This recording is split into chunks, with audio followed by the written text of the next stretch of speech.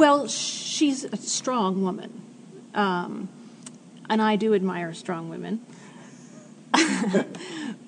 and in the beginning, I think she's quite likable. You know, she's a little pushy, but she's kind of funny, and you can see that she loves her kids and she wants to do well for them. And somewhere along the way, it just gets twisted. And as a mother of 2 daughters,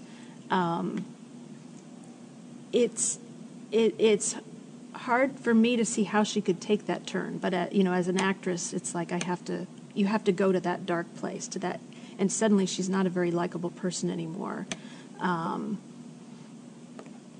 so, you know, I want to encourage my daughters. I want my daughters to do well. I want to help them. But I certainly don't want to go to that place where she goes. So I guess she's more likable in the beginning. And by the end, you're like, this woman needs some medication. Everything's Coming Up Roses is the song. And at the end of Act 1, June has left. The daughter that she's pushed forward into the spotlight the whole time leaves, abandons her in the act. And she takes a turn, and Louise, the daughter that she's been pushing in the background, she decides suddenly she's going to make her the star. So that's where there's a real transition there. And I love that song. I love the song at the end because of the emotion. When I was in musical theater, I was getting my Bachelor of Fine Arts in musical theater, I was really frustrated by the fact that the acting department didn't take the musical theater people as seriously. And I wanted so bad to be a really good actress, too. I didn't want to just be a song and dance person.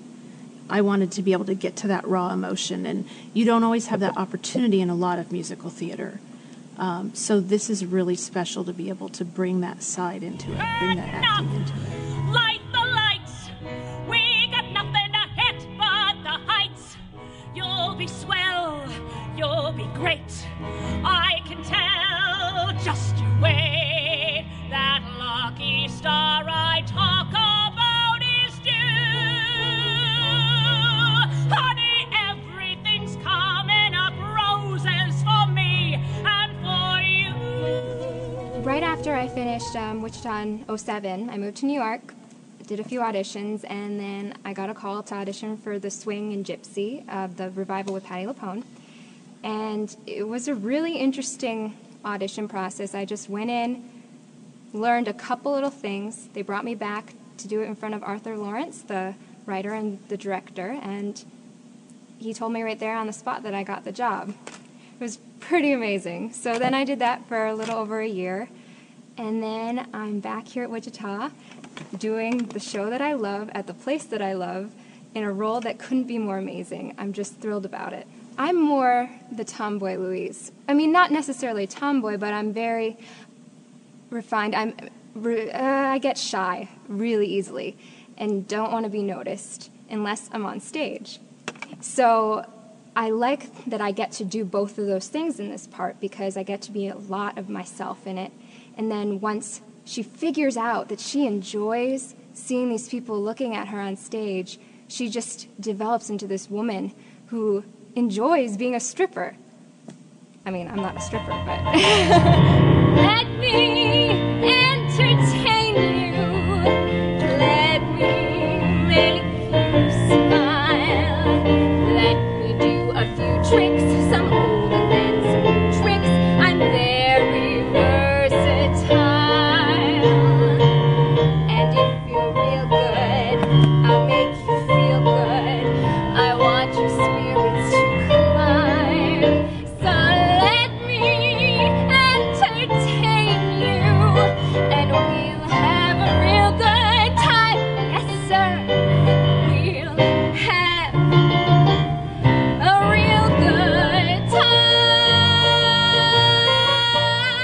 I started tap when I was 8. My mom, she enrolled me and my sister in it because she wanted 45 minutes to herself so she could go to the grocery store alone and we wouldn't pester her. So it kind of, from there, everything just kind of fell into place, and now I love it and I never want to stop. I watch the movies a lot, and it's hard because June encounters a lot of emotions just like right on stage. A lot of things happens to her.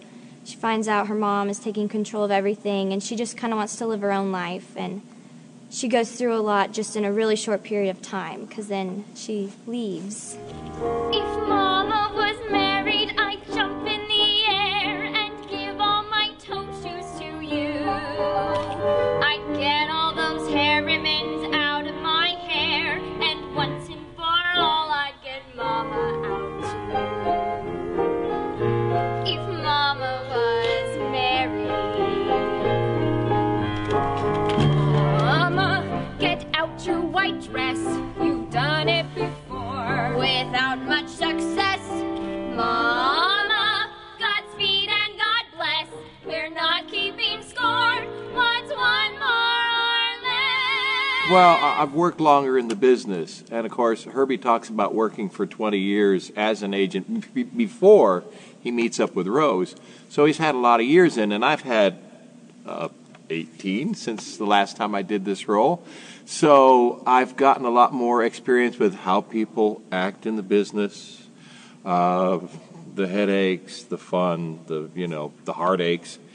And so I think I approach it now with a lot more of Herbie's knowledge about what would drive you in or what would drive you out. Together, it's one that where we finally talk about all the things we have been together, how we are a great team. For a lot of the show, Louise is very, very awkward around Herbie because she can't picture him as a father or as a friend. She sees him as just somebody that's hanging around her mom, either for romance or for financial benefit, whatever.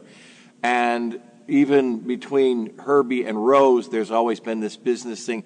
And it's one of the moments in the show where they suddenly start to talk about all the things they've been through together and that they've really become a family, that they've enjoyed each other's company, and that they can trust each other and count on each other.